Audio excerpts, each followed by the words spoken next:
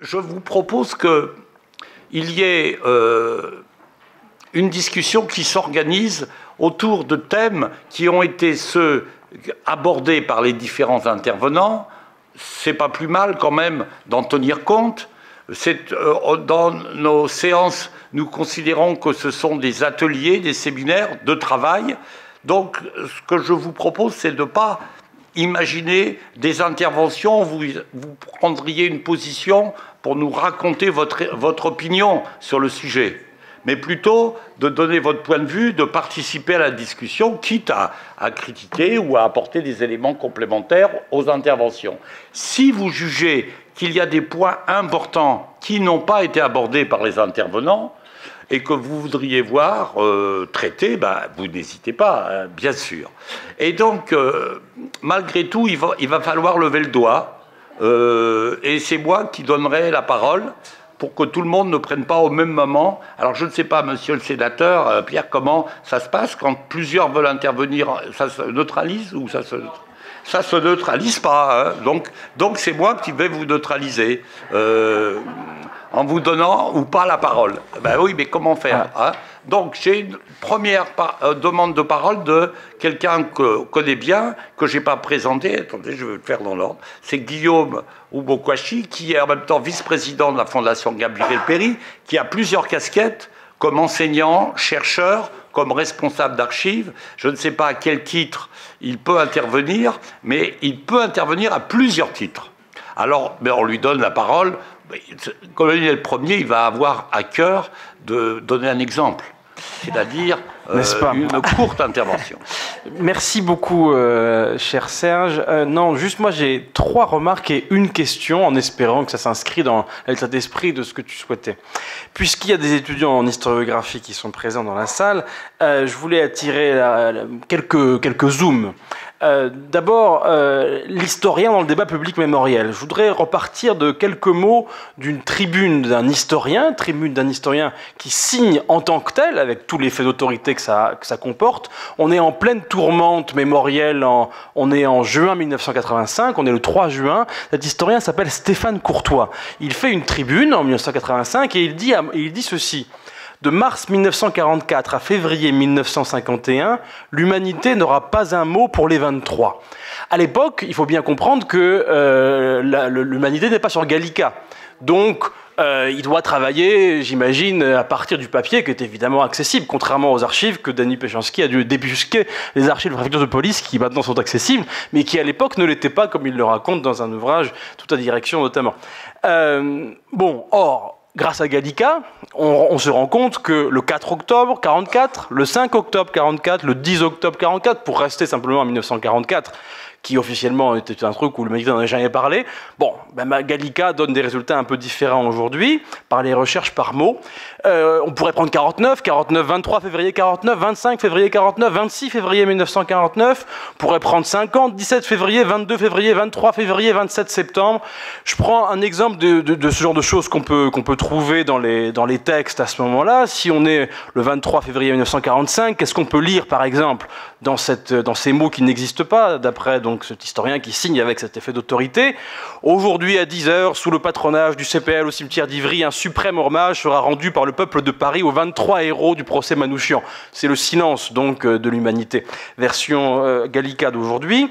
Et sinon, on pourrait en développer d'autres. Pourquoi est-ce qu'il écrit ça? Parce qu'en fait, il dit de mars 44 à février 51. Pourquoi?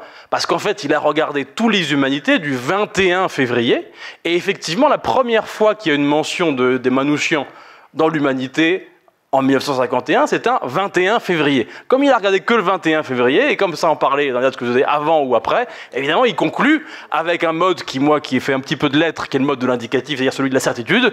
L'humanité n'a pas un mot pour les 23. Bien. Par exemple, donc ici, il y a une question intéressante, archives ouvertes, archives fermées.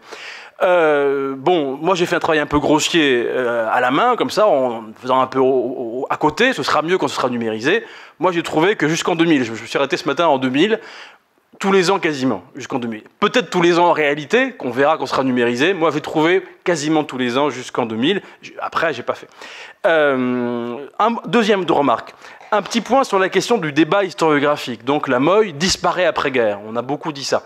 Pierre Boichu a donné des éléments sur cette question tout à l'heure, avec des éléments d'archives qui sont déposés, la MOI, et il se trouve qu'il y a d'autres choses qui continuent de ce point de vue-là sur la MOI, c'est qu'il y a aussi des archives qui ne sont pas déposées à Bobigny, qui sont les archives en l'occurrence de Serge Guichard, qui s'occupait des questions d'immigration au sein du Parti communiste, et à un moment, il y a un changement de tutelle en réalité. C'est assez compliqué cette histoire, entre Moreau et tout ça. En réalité, à un moment, ça passe ailleurs. Mais cette MOI, dont on disait qu'elle arrêtait son activité, en réalité, ça se poursuit. Mais là, il y a encore des travaux importants à faire de ce point de vue.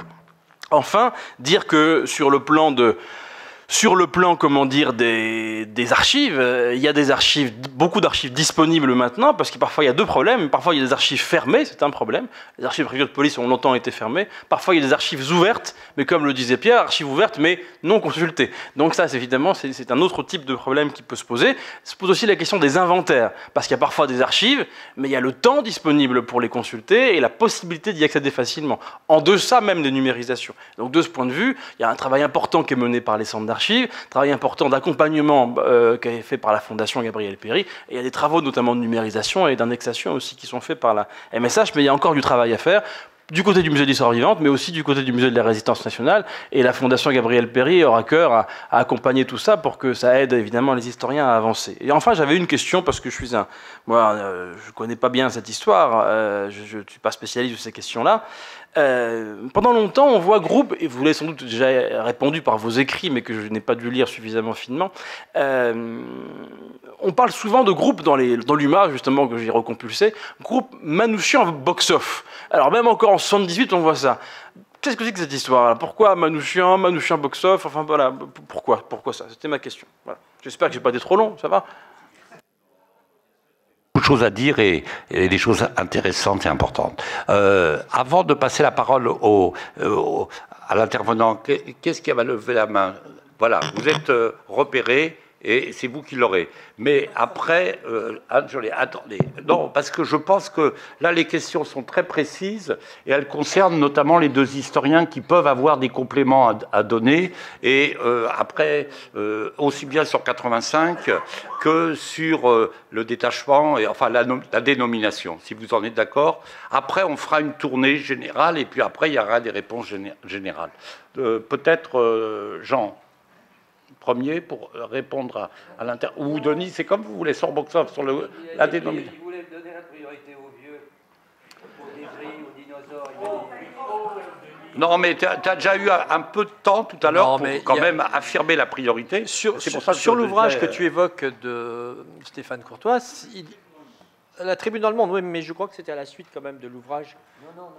Non, c'était en démarquant. Alors vas-y. Allez, Denis, vas-y. Je vais répondre simplement sur une des questions, qui est la question du positionnement de Stéphane Courtois. Bon, souvent homme varie. Hein.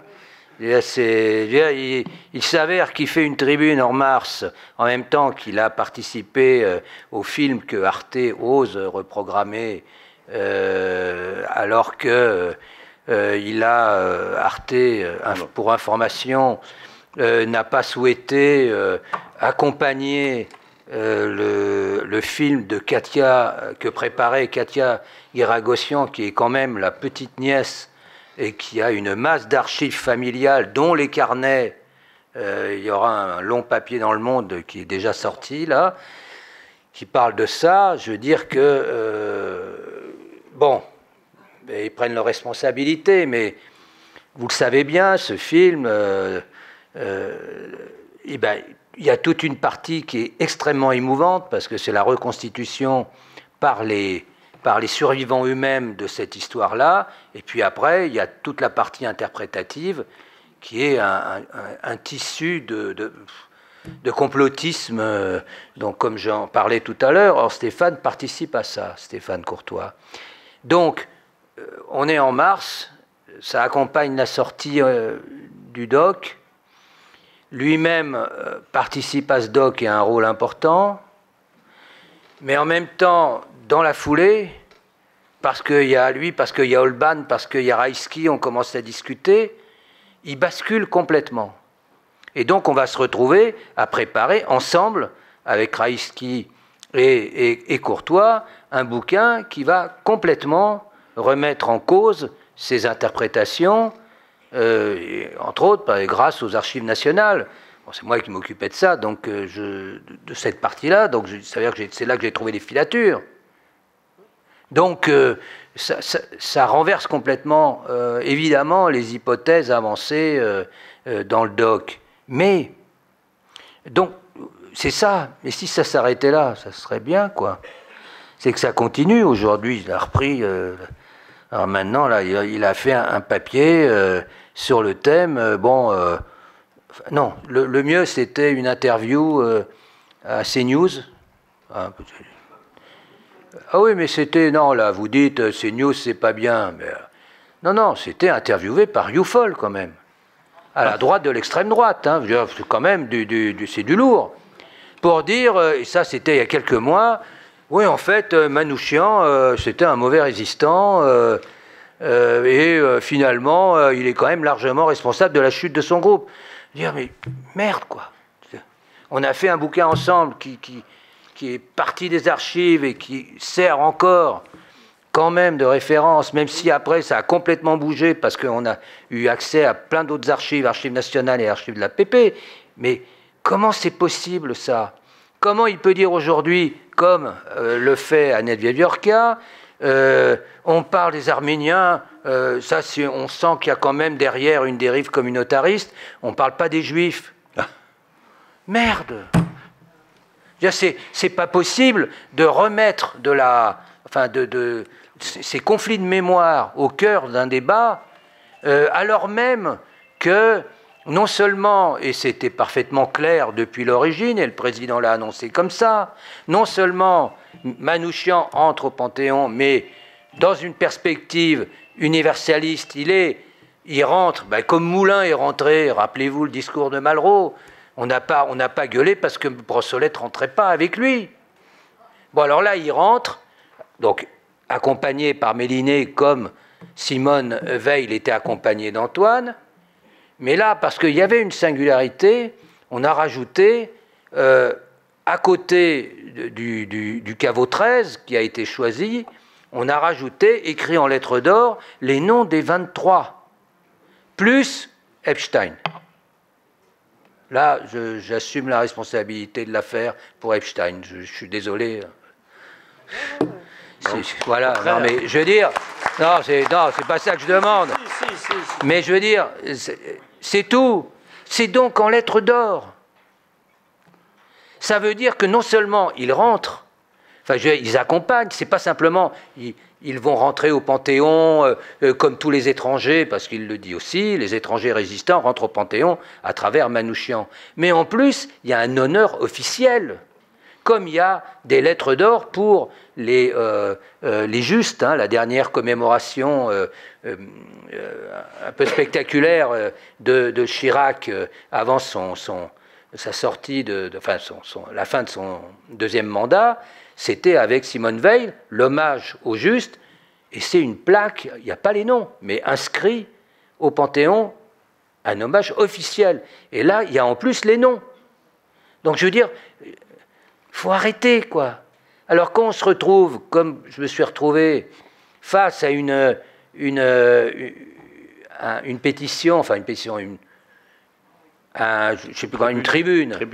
Qui était sur le thème, mais Monsieur le Président de la République, nous vous demandons que les 23 rentrent au Panthéon. Et moi, je demandais 68. Mais alors, en plus, il y a un problème.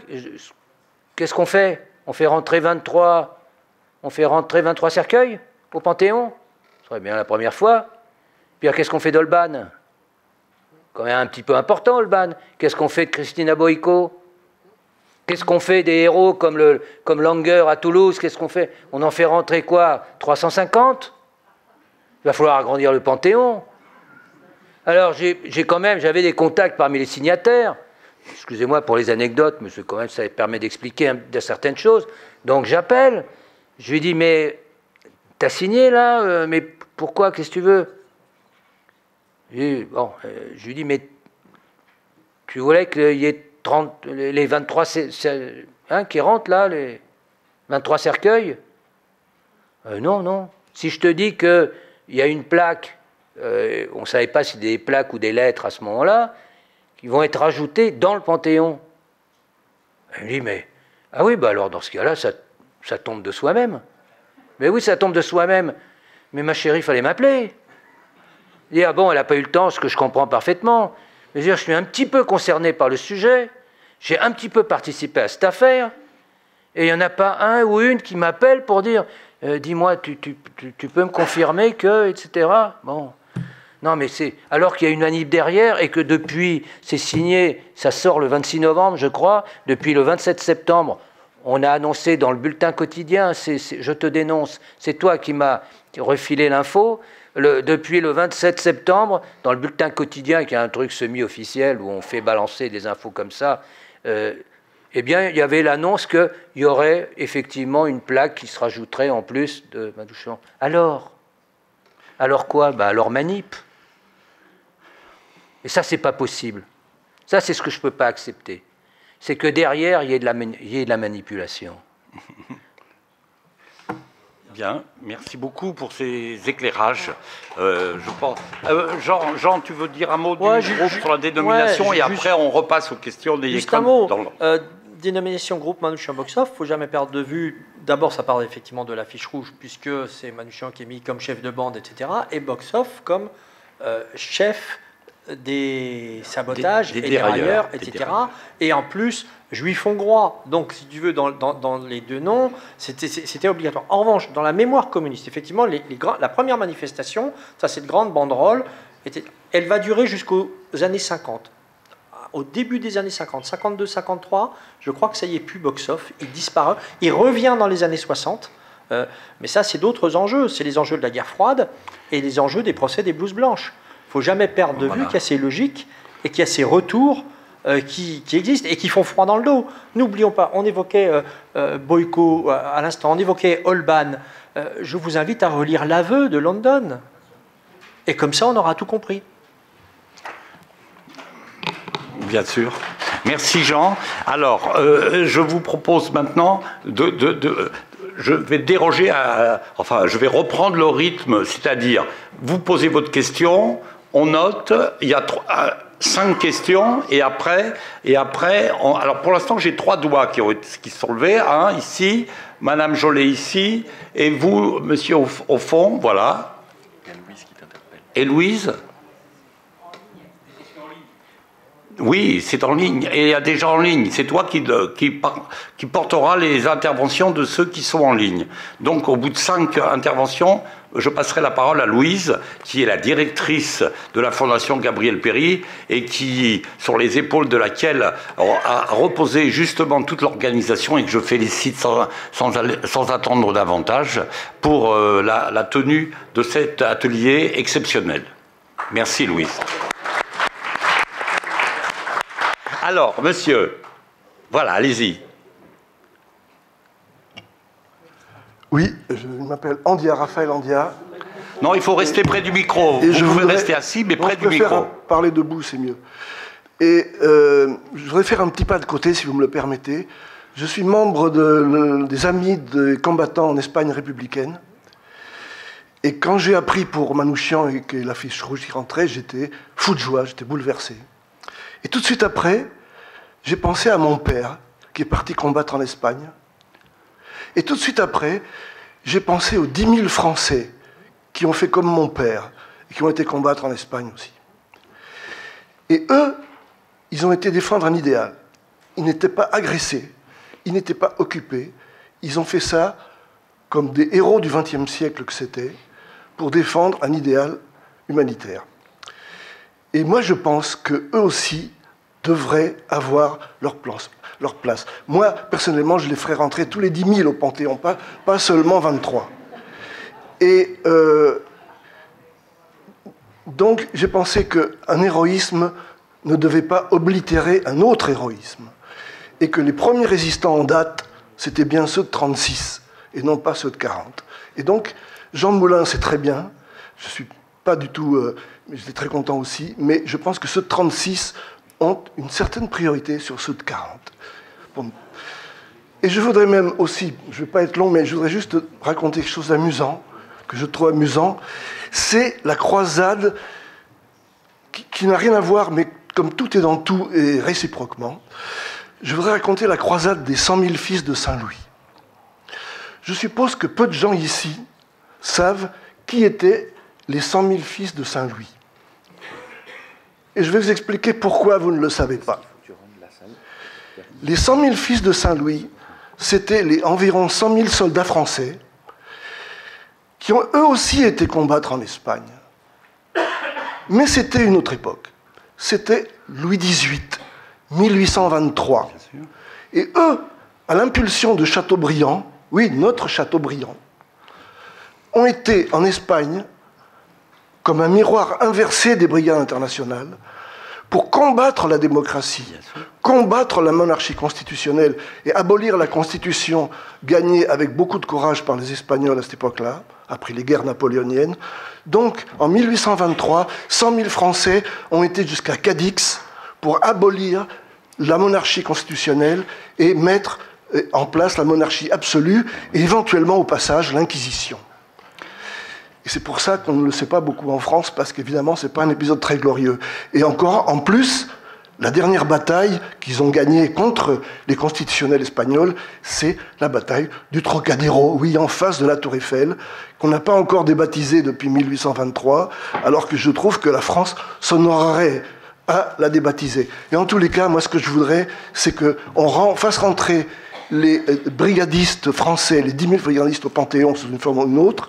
Et moi, je pense qu'il y a une vie après le 21 février. Et moi, personnellement, mon combat, si je suis en vie après le 21 février, ça serait de faire rentrer les brigadistes français au Panthéon. Merci.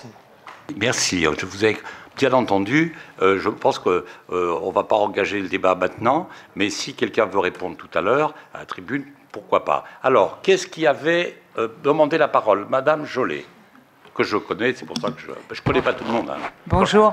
Oui, c'est en fait une question assez précise, parce que Denis Peschanski a parlé de Mériel, et du coup, ça m'a fait repenser à mes amis du travail allemand, qui étaient planqués à Mériel. Et donc je me suis dit, on ne parle pas du tout du travail allemand, enfin depuis l'autre soir non plus à Fabien. Donc je voulais savoir du coup quelle avait été sa place, parce que pour moi elle a été grande, parce que je suis dans cette mémoire-là.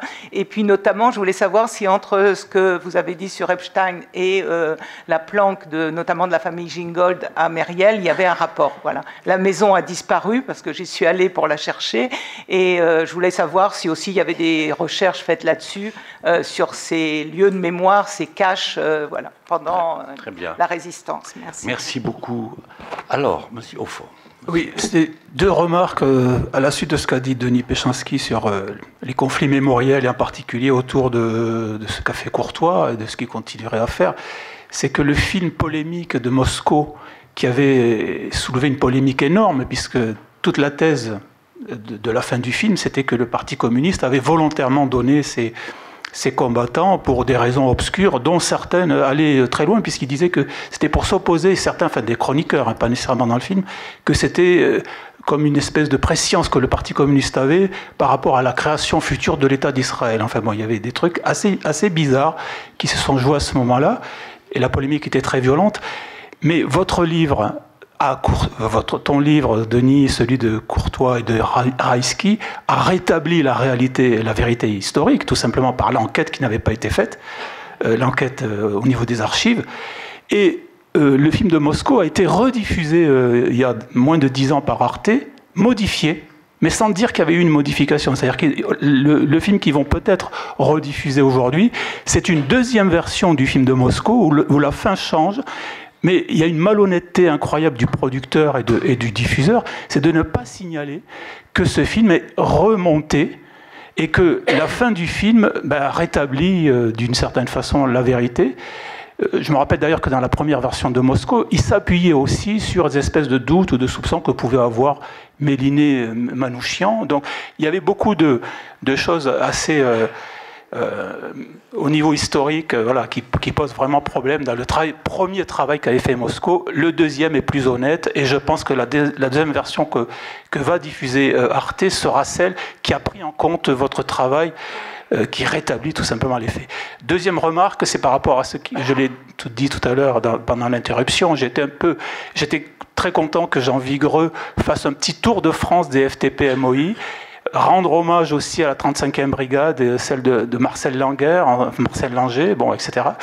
Il y a un petit oubli, c'est le rôle très important des guerrilleros espagnols et de la UNE, la Union nationale espagnole, et des associations de guerrilleros espagnols, qui n'étaient pas directement liées au FTP MOI, qui avait une forme d'autonomie politique aussi, puisque le Parti communiste espagnol, qui était le principal animateur de cette résistance, envisageait déjà de revenir en Espagne.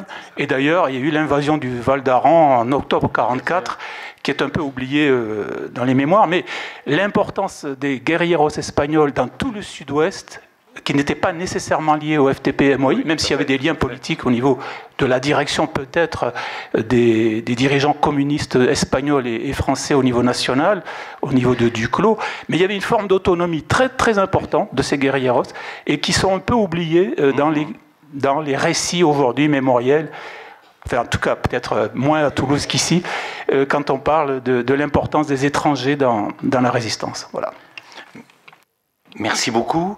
Il y a encore une question, un doigt levé là, et après je vais passer la parole à la directrice qui va nous relayer les questions posées par les auditeurs de notre séance. Oui, comment ? Non, mais vous êtes capable de noter sur un papier quand même. Mais je vais vous passer la parole. Oui. Oui, allez-y. Je vous pose la question. Enfin, c'est ouvert là. Ah, oui. Enfin, ces résistants, ils sont donc des ouvriers. Je voulais savoir quel type de métier ils avaient et c'est dans quelle organisation, parce que si j'essaye de comprendre qu'en définitive, il y avait une forte syndicalisation à ce moment-là, donc il va y avoir un lien quand même avec la CGT. Donc je m'interrogeais sur cette place, puisqu'en définitive, c'est un peu... ça me paraît... listé. Enfin, voilà ma question. Merci, c'est une question particulièrement pertinente et fondamentale, hein, la syndicalisation. Donc, pour l'instant, Louise Gaxi. Ouais. Donc il y a deux questions. Une première donc, qui a été posée pendant votre intervention sur l'éditorial de Raïski, désolé si je prononce mal, dans la Naï Presse, date du 4 septembre. Le changement de ligne du Comintern date du 7-8 septembre, transmis au PCF par télégramme du 9 septembre. Donc il renvoie un livre, Moscou-Paris-Berlin. Comment Raïski pouvait-il être en contradiction avec les futures directives du Comintern ? Et une deuxième qui parle un peu des immigrés venant de l'Afrique du Nord, de l'Algérie française, qui ont combattu contre les nazis, dont beaucoup sont portés disparus, et voudrait savoir si il n'y a pas beaucoup de reconnaissance, et est-ce qu'il y a des enquêtes, des travaux, et pourquoi ils ne sont pas dans cette histoire-là. Je vous propose qu'il va y avoir une deuxième salve de questions, mais j'entends bien la remarque de Denis qui ne veut pas oublier les questions. Donc je vous passe la parole, à la fois aux historiens qui sont ici à la tribune, mais aussi à ceux qui sont intervenus.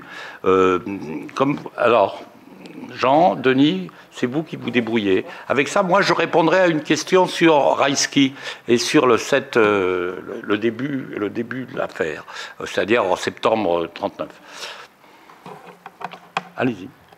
Bon, je ne vais pas forcément répondre dans l'ordre des questions comme elles ont été posées, mais puisqu'on a eu aussi un petit débat avec nos amis toulousains sur la 35e brigade FTP MOI, bien sûr, il y avait d'autres organisations étrangères de résistance qui pouvaient participer aussi du monde communiste. L'UNE est effectivement un cas à part, et c'est une spécificité qu'ont les Espagnols au sein même de cette résistance.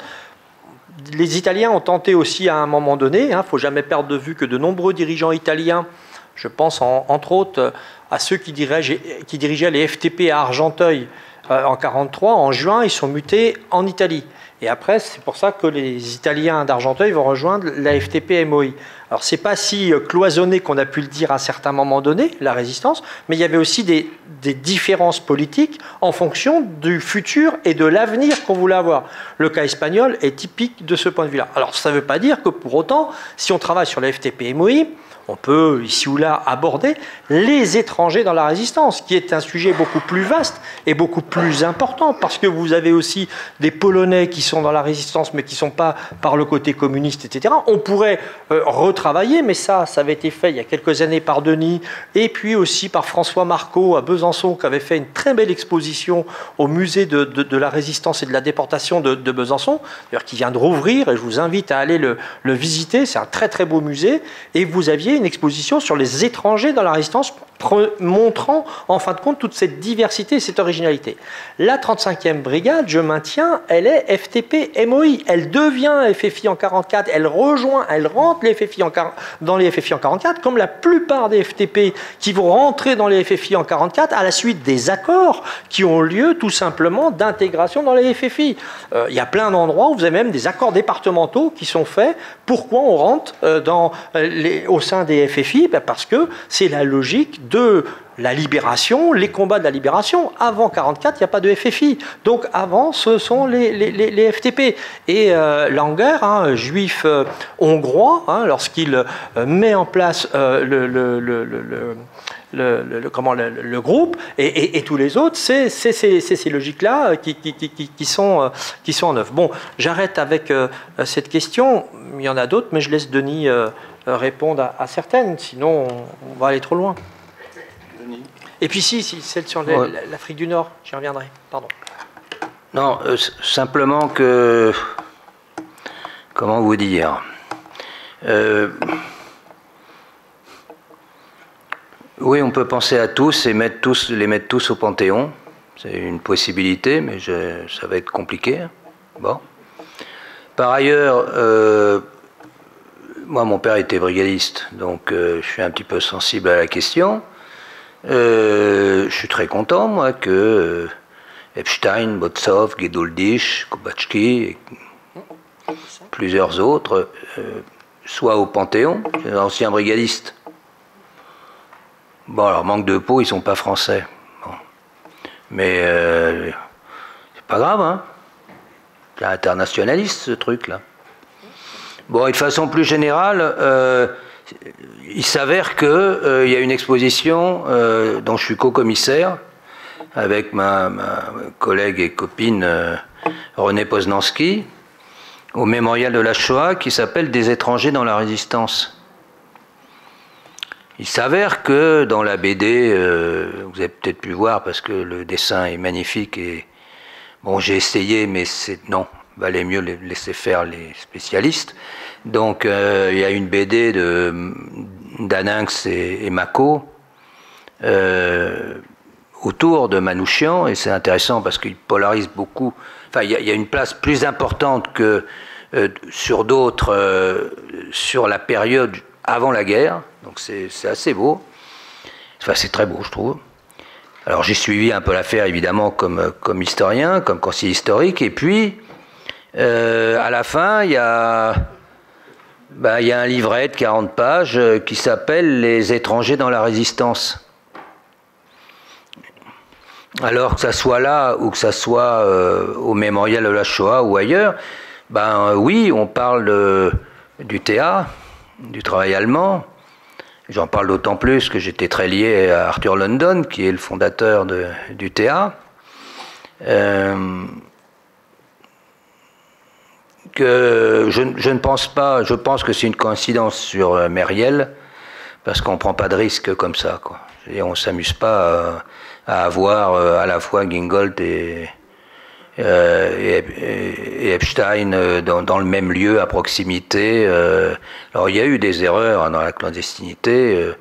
Je vois quand ils ont pris la direction nationale MOI, là où c'est monté quand même très haut, une défilature, dont on parle beaucoup dans le bouquin du Centre de l'étranger, parce que c'est la 3e section des renseignements généraux, et que ça part de 2 filatures parmi les Espagnols, d'ici les Moulineaux, la direction espagnole. Donc on en parle beaucoup, il y a un chapitre entier là-dessus, et c'est pas les BS, c'est la 3e section des renseignements généraux, heureusement. Mais bon, mais voilà, donc on en parle aussi du TA. C'est un point important, il faut imaginer ce que ça représente, quoi. Heureusement, London, quand il a été arrêté, c'était après une action de Lise, rue Daguerre, très spectaculaire. Elle monte sur une table, là, devant un magasin bon marché, là, celui qui fait l'angle il y a même encore un Monoprix, donc comme quoi il y a une tradition. Il ne s'appelait pas Monoprix à l'époque, mais c'est le même principe, sauf qu'ils sont un peu plus chers maintenant. Et là, elle prend la parole, on est août 42, quoi. Et c'est un Félix Potin, c'est ça, hein, ouais. Elle prend la parole devant les gens qui étaient là, quoi. Faut le faire, hein. Alors, malheureusement, après, on remonte. Alors, elle était protégée par le service d'ordre des FTP, justement. Il y a plusieurs groupes qui sont là. Et elle va être arrêtée le 8 août avec son mari, avec Arthur. Enfin, Gérard, dans la clandestinité. On l'appelait toujours Gérard, nous, après. Mais il est arrêté, et heureusement, ils n'ont pas fait le lien entre lui et le travail allemand. Parce qu'alors là... Donc il y a plusieurs histoires avec des archives qu'on trouve là sur. Il y a un bouquin qui vient d'être fait sur le groupe qui est tombé à l'automne 43 à Paris. On peut parler d'Irma Miko qu'on évoque dans les films, aussi celui auquel j'ai pu participer là. J'ai coécrit avec Hugues Nancy. Où on parle de ce travail d'Irma Miko, et Irma qui est décédée à 107 ans.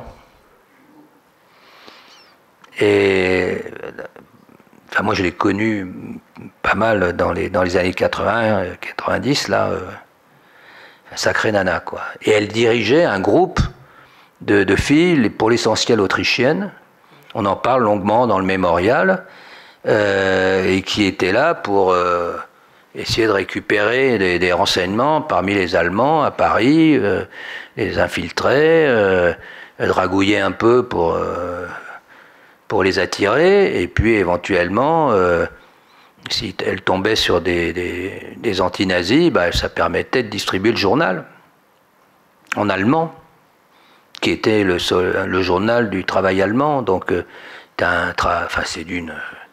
Or, en plus, elles étaient pratiquement toutes autrichiennes et pratiquement toutes juives. Enfin, voilà, donc c'est...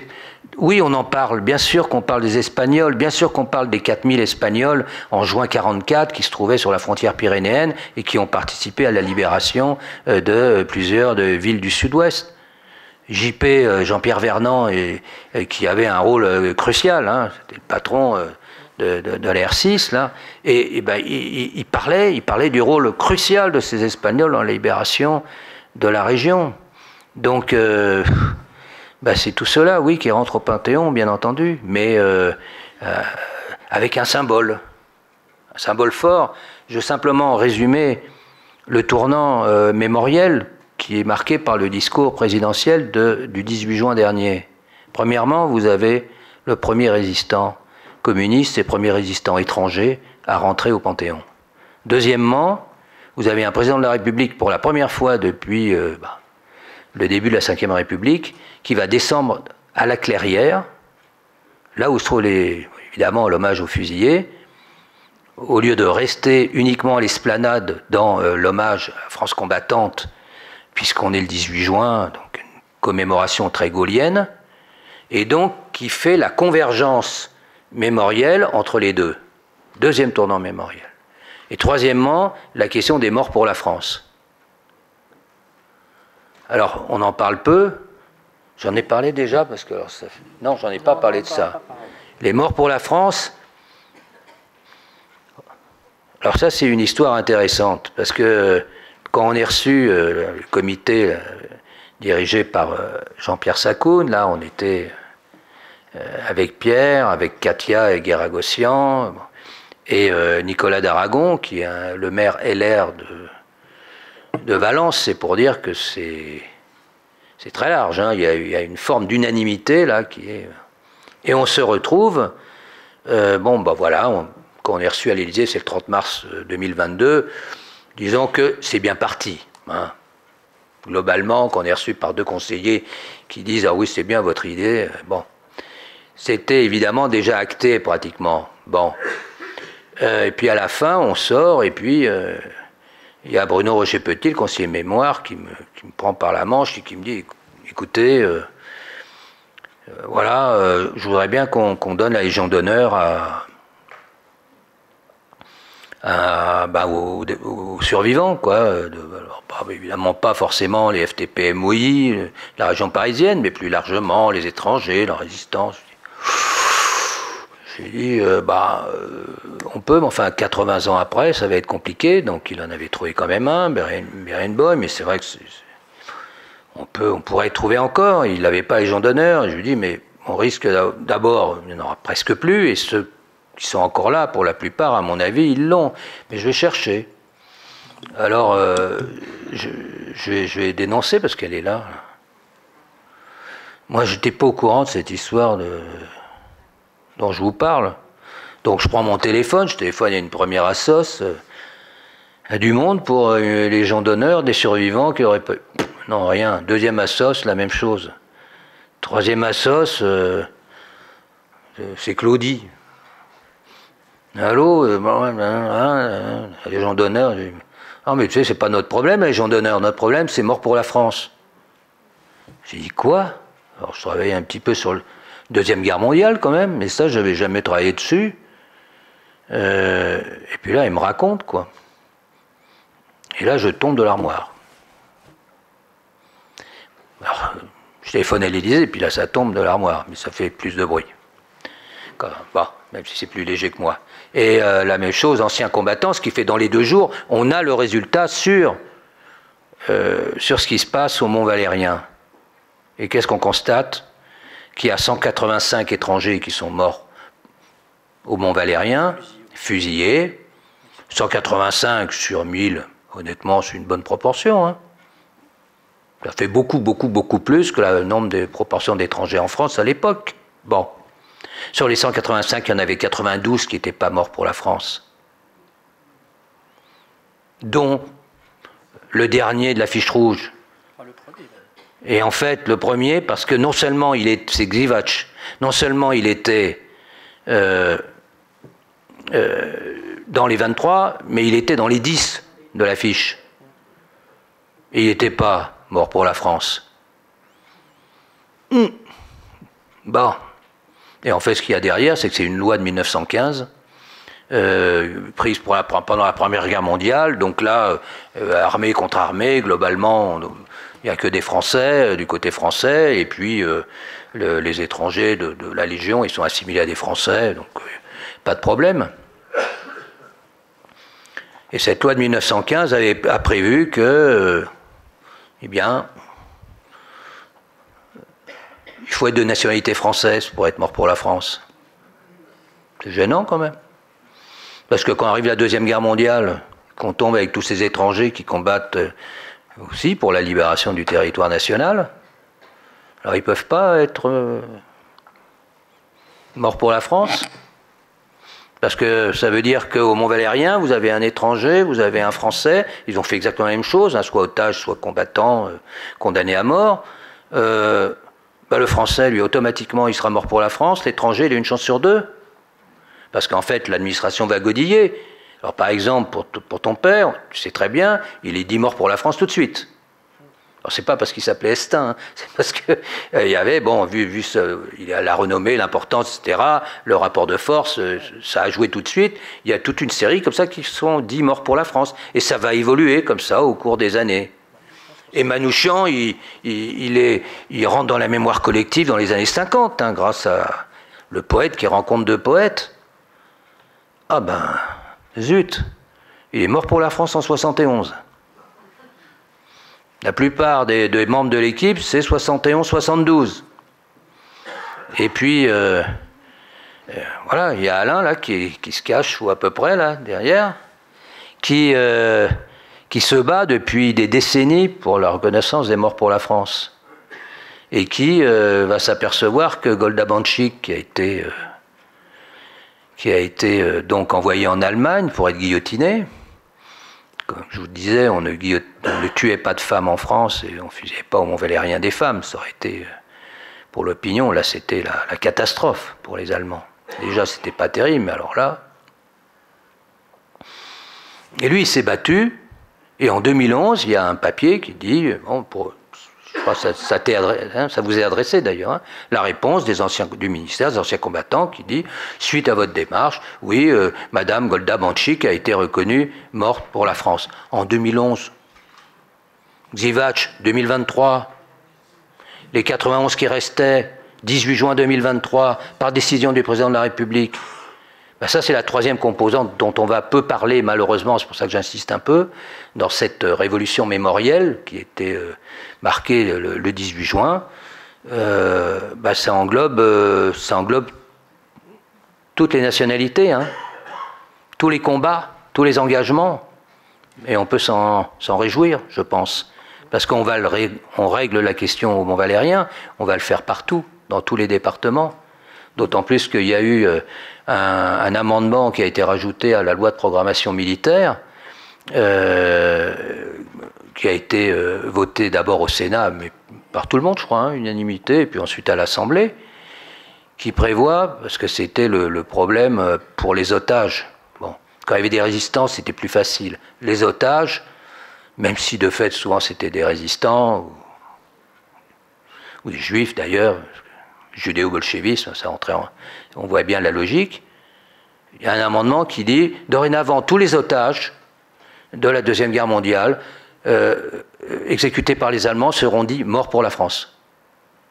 Je peux vous dire que ça nous facilite les choses. Hein.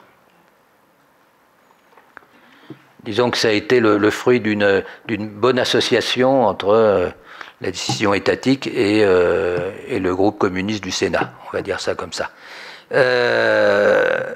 Et on se retrouve dans cette situation qui va nous faciliter les choses, puisqu'on est en train de découvrir, est quand même assez effrayant, je peux vous dire, hein, sur la question mort pour la France. Donc, voilà.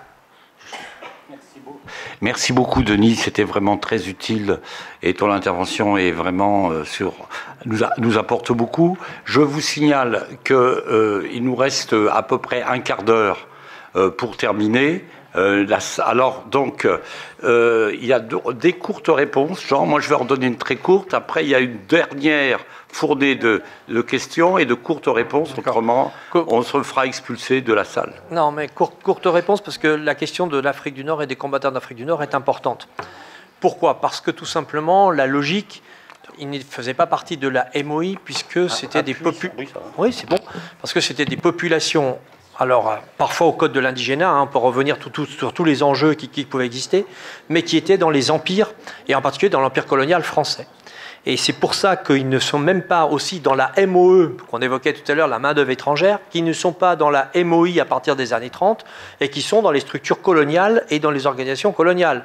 Je renvoie aux travaux, puisqu'on évoquait des thèses, de Corentin Lahut sur le Secours Rouge international. Je renvoie à la thèse également d'Héloïse Dreur sur le Parti communiste en Algérie dans l'entre-deux-guerres, donc qui montre bien tous ces enjeux. Mais puisqu'on évoquait des thèses et sur aussi la Seconde Guerre mondiale, j'oublie pas la thèse sur Ambroise Croizat qui est en cours, et Léo est là. Donc il y a quand même un renouvellement historiographique assez intéressant ces dernières années, mais j'ai bien compris qu'il y avait encore des sujets à donner, et on les donnera.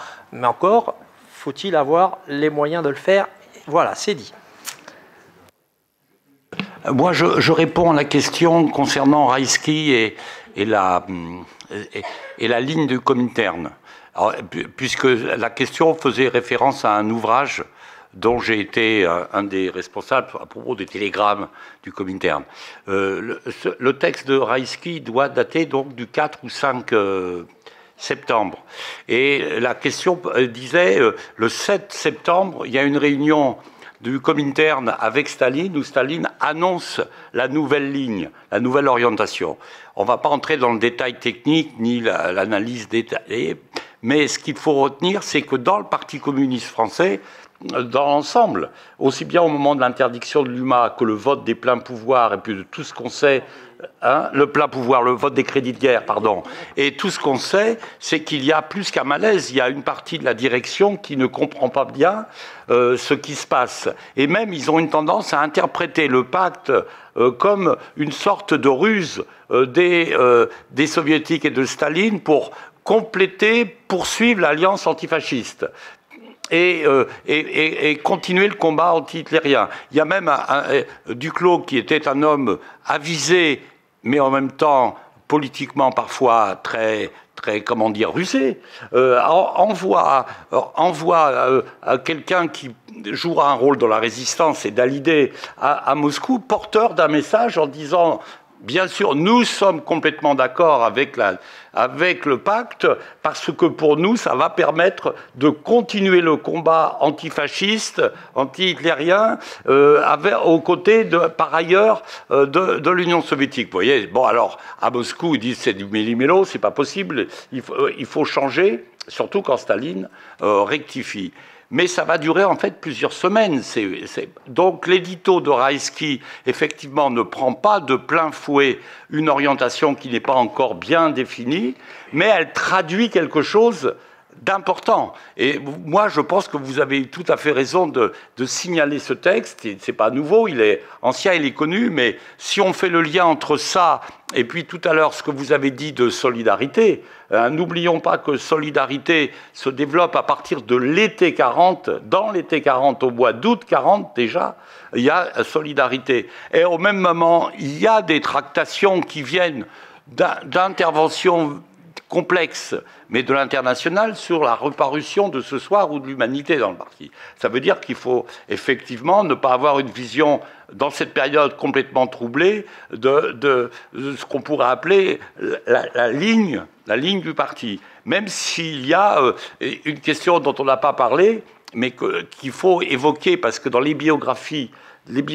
c'est très important, c'est l'engagement des Juifs étrangers, pas seulement, non, des Juifs étrangers et des étrangers, dans le combat militaire en 1939.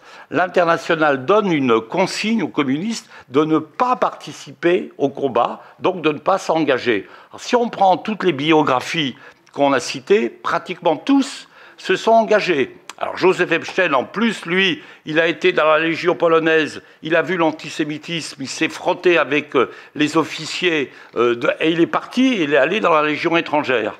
Mais chez les Polonais, chez les Arméniens, enfin, ils ont tous cherché à s'engager, soit avec l'armée française, soit avec les légions nationales qui travaillaient avec l'armée française. Hein. Et c'est important parce que ça veut dire qu'ils n'ont pas... Ils étaient au courant, mais ils n'ont pas suivi la consigne. Et ça, c'est des preuves concrètes. Dans le même sens, Manouchian. Ben oui, Manouchian. Manouchian qui, puisqu'on le découvre, là, j'ai découvert ça il y a moins d'un an, hein. Il a demandé 2 fois la nationalité française. Il la demande en 1933, il la demande en janvier 40. Oui, voilà. En janvier 40, il demande la nationalité française pour pouvoir combattre voilà. au premier rang, et comme français, et pour être officier. Et il écrit ça en janvier 40. Voilà. Alors, j'ai pas d'autres textes qui m'indiquent ses réticences vis-à-vis du page germano-soviétique. Enfin, on va dire que ça sera à minima un indice lourd. Mais... Surtout quand il se fait prendre en photo en uniforme militaire à colpo. Mais... Voilà, une discordance, voilà une petite dissonance cognitive. Chez moi, on dit ça comme ça. Donc, dernière fournée de questions brèves.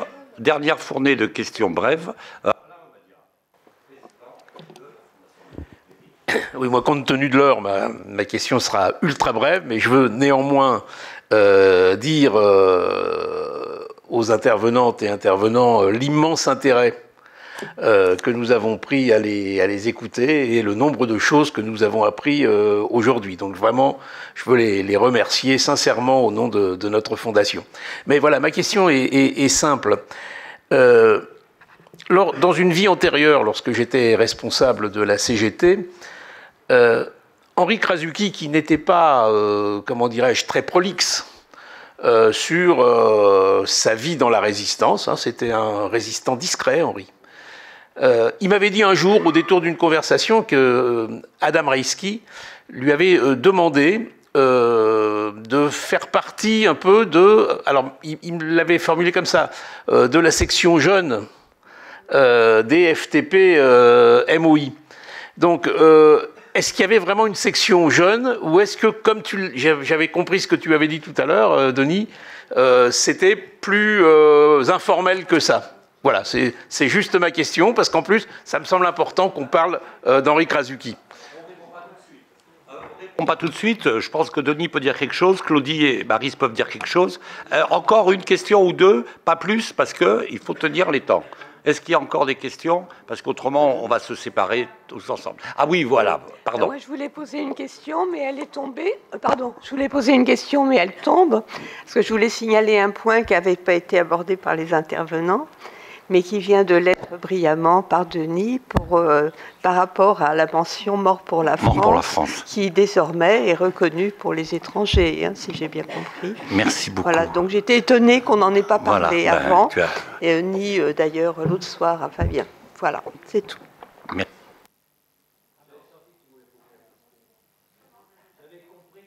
Poser la question, donc j'ai anticipé.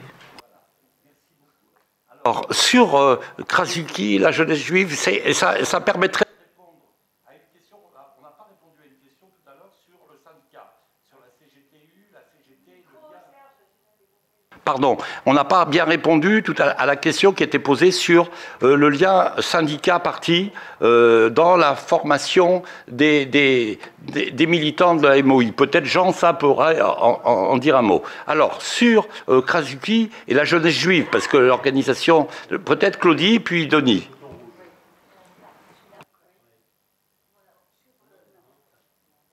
Voilà. Bah, merci. Voilà, sur la Krasuki et la jeunesse juive, Krasuki, comme Andvel, tout comme beaucoup d'autres, était membre de la jeunesse communiste française. Et ils y tenaient, ils sont nés en France, ils étaient patriotes. À partir du moment où il y a eu le statut des Juifs et les persécutions contre les Juifs, la section juive de la MOI dont nous avons parlé leur a demandé d'intégrer, enfin de former et d'intégrer la jeunesse communiste juive. Et Andvelt a toujours et souvent dit, c'est Pétain et Hitler qui nous ont communautarisés. Nous sommes devenus section juive à cause de... Mais sans ça, c'est une démarche dans l'histoire, et ils se sont battus, et ça a été plus facile pour eux parce qu'ils se connaissaient tous. Tous les jeunes, qu'ils soient membres de la jeunesse communiste française ou pas membres de la jeunesse communiste, ils habitaient tous dans les mêmes quartiers, ils se connaissaient tous et leurs parents parlaient pour beaucoup tous le yiddish. Donc c'est pour ça qu'il est entré dans la... Et il en a très peu parlé, il en a parlé plus tard, quand il était à la retraite. Voilà. Sans ça, il n'en parlait pas. Denis, sur ce point? Tu veux commencer par... Ouais, non, bah, mais non, puisqu'elle a sur la CGTU, CGT et la sociologie des acteurs. C'est vrai que vous avez entièrement raison de dire qu'ils sont essentiellement ouvriers. Ils étaient métallurgistes, pas tous, hein, parce qu'il faut reprendre l'ensemble. D'ailleurs, je signale que ça va commencer d'ici quelques temps. Vous avez l'exposition FTP MOI, immigrés, communistes, antifascistes et résistants en ligne. Et il y aura un tableau avec toute leur biographie et la sociologie, c'est-à-dire quel métier ils avaient, dans quoi ils travaillaient. Alors, on pourrait même dire, par exemple, Rino Della Negra, il travaillait aux usines Chausson, il faisait des radiateurs pour les autobus, etc. Donc, il est métallurgiste. Mais en même temps, lui, il était aussi footballeur. Donc, il y a aussi des cas singuliers. Et puis, le problème, il ne faut pas simplement lire. Et donc, à peu près sur l'ensemble des 23, et puis si on élargit aux 68 ou 70, ils ne sont pas tous à la CGT ou à la CGTU avant-guerre. Il y a une question d'âge, il y a une question mais quelques-uns. Effectivement, on en retrouve quelques-uns. C'est la difficulté aussi de les retrouver et de croiser les différentes sources. Mais il y a des métiers qui n'étaient pas syndiqués, puisque c'était les ateliers de confection. Il y avait aussi d'autres enjeux. Ça ne veut pas dire pour autant qu'ils n'avaient pas une conscience politique ou une conscience, on va dire, sociale, mais elle se joue ailleurs. Simplement pour Krasuki, il est né à Wołomin, dans la banlieue de Varsovie. C'était juste une petite remarque par rapport à quelque chose que j'ai cru, ou j'ai peut-être mal compris. Mais en tout cas, vous aurez des réponses dans cette exposition avec le tableau et l'ensemble de leur profession. Donc, Denis, pour un dernier mot. Non, simplement pour Henri Krasuki, il va être dans ce mouvement des jeunesses juives qui sera, oui, on est assez proche des FTP, mais c'est pas le combat armé, c'est la branche politique de la MOI. Hein, ils jouent leur peau aussi. Simplement, ces gamins-là, ils sont rue des immeubles industriels, donc il y a lui, mais il y a aussi Reimann. Bon, et puis, et malheureusement, il y a la rouquine, Golfa, parce que là, ça part de tout part de cette trahison en janvier 43. Alors, c'est pas la cause de tout, hein, bien entendu, la police aurait trouvé différemment, mais enfin, ça part aussi de la rue des immeubles industriels à cause de cette trahison. Donc, oui, alors la difficulté dans notre affaire, c'est que, comme toujours dans la résistance, normalement, hein, c'est étanche. Hein, alors là, les règles sont absolues, surtout pas se rencontrer, etc. Et puis alors, on se reconnaît pas si jamais on s'est connu, et on se parle, voilà, des pseudos et tout. Oui, mais enfin, en même temps, on se connaît, quoi. Et c'est des gamins, ceux-là. Donc, qu'est-ce qu'ils font? Bah, ils vont à la piscine, d'autant plus que Reimann est un grand sportif qui va à la piscine régulièrement. Ben oui, c'est la même piscine. Et puis, souvent, ils bouffent entre eux dans le même petit resto, c'est des gosses, quoi. C'est normal. Les jeunes, ils vont pas tout arrêter. Bon. Puis même les plus expérimentés, hein, c'est pas non plus, faut pas penser que eux, mais ils avaient quand même plus d'expérience de la clandestinité.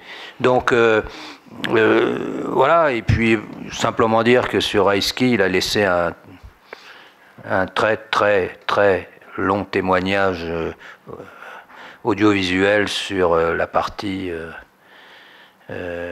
qui s'arrête à la fin de la guerre, voilà, entre sa jeunesse et jusqu'à la fin de la guerre, mais que ça sera bientôt accessible.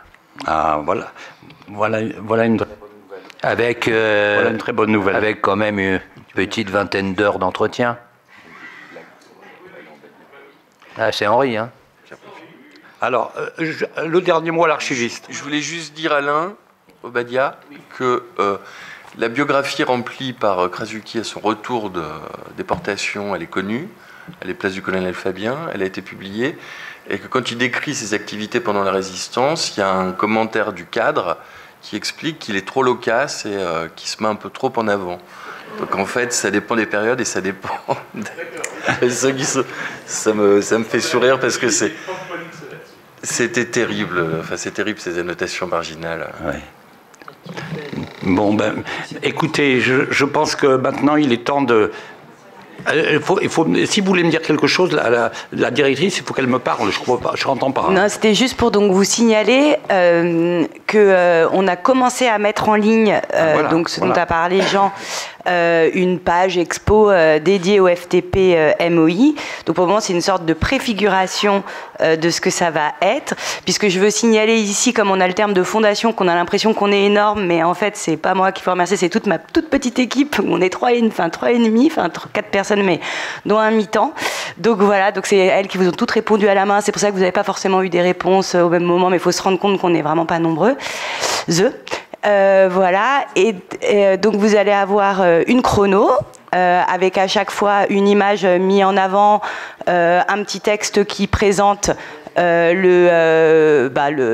date retenue, le lien vers l'archive et un article quand ils sont là. Voilà, l'idée c'est de construire ça. Ainsi, donc des portraits pour le moment, donc de tous ceux qui vont rentrer au Panthéon. On en est là, où à chaque fois, là aussi, il y a une sorte, comme je vous l'ai montré tout à l'heure, une sorte de petite fiche mémo avec leur pseudo, leur métier, etc. Et une petite présentation derrière, une petite bio. Ensuite, ouais, désolé, hein, après, il y aura des focus, donc il y en a déjà un certain nombre en ligne, donc notamment par exemple l'explication de la MOI, voilà, les camps, la presse, etc. Et ils vont arriver très vite, ce que s'appelle le pacte germano-soviétique, la mémoire du Mont Valérien, les Juifs dans la résistance, enfin il y en a plein qui sont prêts et qui vont arriver. Il manque aussi un peu les autorisations et les illustrations. On recense aussi tous les endroits où pour le moment les archives sont disséminées. Voilà, et puis une petite aussi librairie de toute l'actualité. Je signale ces deux livres qui ont été cités, qui ont été soutenus par la Fondation, mais il y en a plein d'autres. Voilà, et donc je remercie aussi nos partenaires, donc les traditionnels, forcément les archives Pandore et la MSH, mais aussi bien évidemment le Mont Valérien, grâce auquel on a des liens aussi avec les archives de la préfecture de police, et la Seine-Saint-Denis aussi, qui sont de vieux partenaires. Et j'aimerais bien rajouter MRJ-MOI, normalement, mais ça, on en reparlera. Voilà, donc je vous invite à regarder notre site et à voir au fur et à mesure donc, son complément. Comme ça, la Fondation Gabriel Péry s'inscrit dans ce temps d'hommage jusqu'au 21 février et après, puisque l'histoire ne s'arrêtera pas au 21 février. Merci. Merci. Bonne soirée. Merci.